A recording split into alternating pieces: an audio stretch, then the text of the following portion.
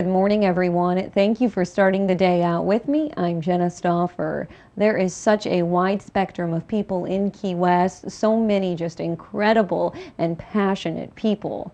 I have a couple of them on today's show, the first one being Christina Oxenberg. Now, this woman has such a remarkable background that even includes being the daughter of Princess Elizabeth of Yugoslavia. She's going to talk much more about that with us this morning. Christina is also a respected author, and she's living down here in Key West, really focusing on her single true love, which is writing. Christina, I am so happy to have you here. Thank you. Thank you, Jenna. It's a pleasure. Well, it has been so much fun reading up on you, Christina, and I can tell already by the accent, and I did read it, that she didn't grow up here in the States, did you? No. I was born in New York City and spirited away as a baby to England. And I left England when I was 15 or 16, and this is how I speak. So now for the rest of my life, I get to explain why I have this snobby accent.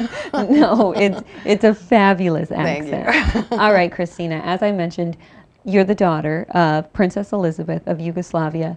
Christina, I think we could probably just do a whole show on that. You've got to have so many stories about your childhood, teenage years, and you actually did write some of those stories in one of your books. Royal Blue was a novel published by Simon & Schuster in '98, and it does sort of loosely cover my childhood. My mother's name, HRH, Princess Elizabeth of Yugoslavia, does not fit on an American Express card. They won't even let you, they were like, no, come up with something else for that. So there is a family name, which is Karađorđević, which is equally impossible to spell for a variety of reasons. But I've never been to Serbia. My mother now lives there.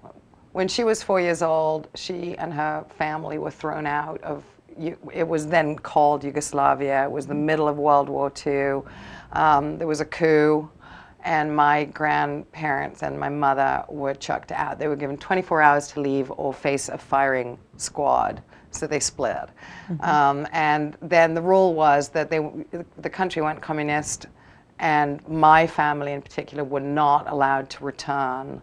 So in the 90s, when the walls were crumbling down for communism, my mother snuck back in as the wife of a Peruvian diplomat. So she wasn't using her own name because she might have not been permitted into the country. But anyway, so she went in as Mrs. Ulloa, wife of Peruvian diplomat. And so she went to the house where she had been born. And there was a gardener there who was aged 80 million years old, still alive, having been the gardener when she was there as a child. And so he knew who she was, and he thought he was having a hallucination, and he threw himself down on the ground, and he kissed her feet, and she was like, I'm staying. This is how I always expected life to be. And she stayed. So for the last 15 years, she's been living there. And of course, the climate has changed, and the country welcomes our family back. Right. Well, what an interesting woman. And she has a very interesting daughter, too, because you are so interesting yourself. Thank you, Jenna. All right, Key West. How in the world did Key West come into your life, Christina? Well, a couple of things. For one thing, I was buried under a mound of snow in the Northeast and needed to get away for a weekend.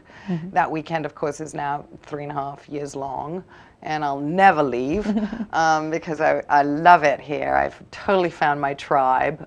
There are even Serbians here. It's like a little Benetton land. There's everything you could possibly want. I love it. Well, I'm glad you're here for one. And you're focusing right now, too, Christina, on your writing, which, as I mentioned, is your single true love. It is. It is. It's possible that I just don't have any other skills. And I've worked at many jobs. PR, I worked in a kitchen, disaster.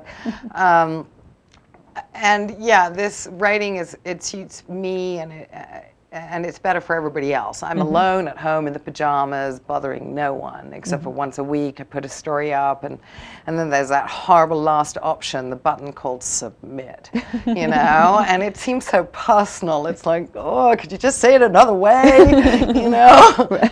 And then you hit submit and pray. Well, people love your work. In fact, I was reading something up. I have my paper right here because I want to get this quote right, okay? You were quoted by Robert Kennedy Jr. as being one of the most lethal wits of the Western world. Impressive. Yes. Well, not as impressive as it could have been, because originally he said that I was the most lethal wit of the entire world. And I was like, write that down. And then he paused and he thought about it and he said, no, I'm only going to give you the Western world, because I've never understood the sense of humor of the Orientals. And I said, this is completely unfair. Then in less than 3 seconds, I've lost so much territory. But what could I do? Hey, it's still a good quote. And Christina, you're hilarious. I mean, your books are great. How many books have you released so far? 5 so far. And there's another one in sort of production. I have been, my first 2 books, Taxi and Royal Blue, were with real old-fashioned publishing houses, Simon & Schuster and Quartet. And then I was taken away, I was distracted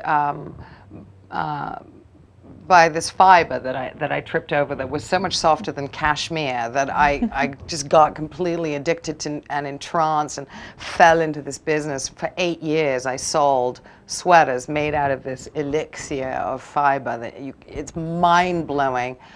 But I don't care about fashion, and I don't want to run a business, and I did it really badly. So after 8 years, it was a blessing to go back to writing. And that's when I realized how it really is better for me and everybody else included if I just get back in the pajamas.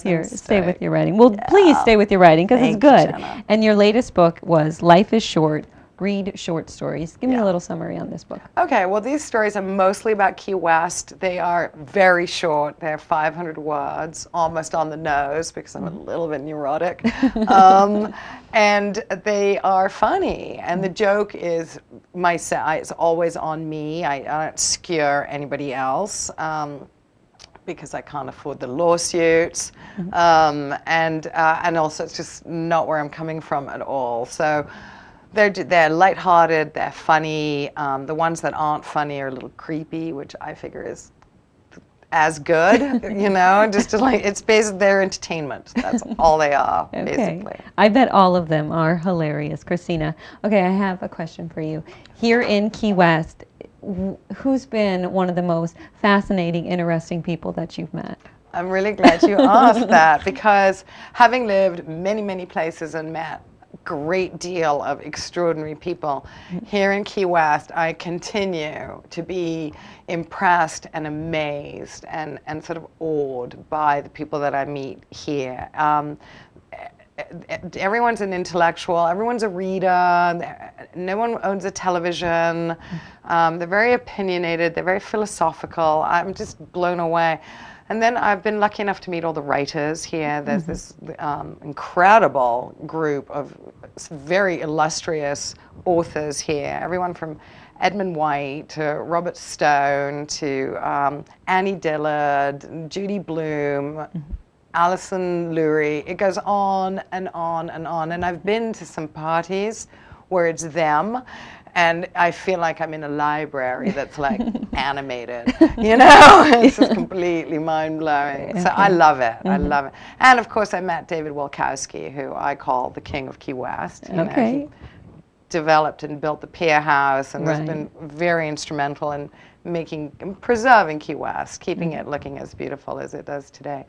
And he has an island where I am invited for lunch, so what's not to love?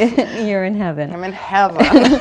Are you here to stay for a while, Christina? Yes, in fact, I've come equipped today with my Serbian flag, and I have a small bag of them, and I'm planting them at strategic, including David Wolkowski's island. So I'm slowly taking over. Good for you. Just wanted to let you know. So you're not leaving, and no. I can't wait to dig in to some of your latest novels, Christina, and just to be able to read more up on your writing. And everybody can check out you on the website, wooldomination.com. Yes. It's the world of Christina Oxenberg. It is. Welcome.